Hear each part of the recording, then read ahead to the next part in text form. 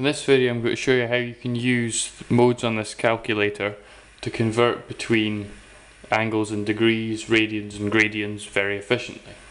So to start with, I'll show you how you can change the mode of the calculator between degrees, radians and gradians. Simply this button that says DRG in the corner.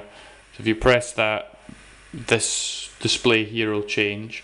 So you've got radians, you press it again, you're in gradians, press it again, you're back in degrees.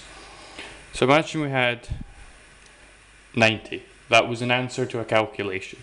And we decided in fact we want this in, say, radians or gradians. If you press second function and then press the pi button, so you get the DRG with an arrow after it button, that converts it to radians. And you'll notice that this has changed from degrees to radians on the top. If we press shift, or rather second function, and then press the pi button again, we get gradians. And 90 degrees is 100 gradians.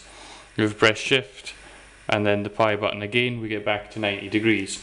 And again, make sure you realize that this degrees is changing to radians and gradians as we're making the conversions.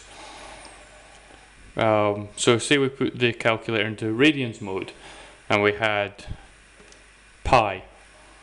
You could convert this in the same way. So second function, then the pi button, we get 200 gradians.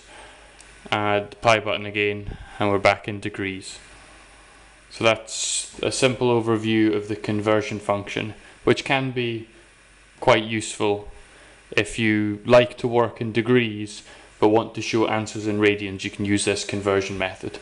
So hopefully that's helpful, and thank you for watching.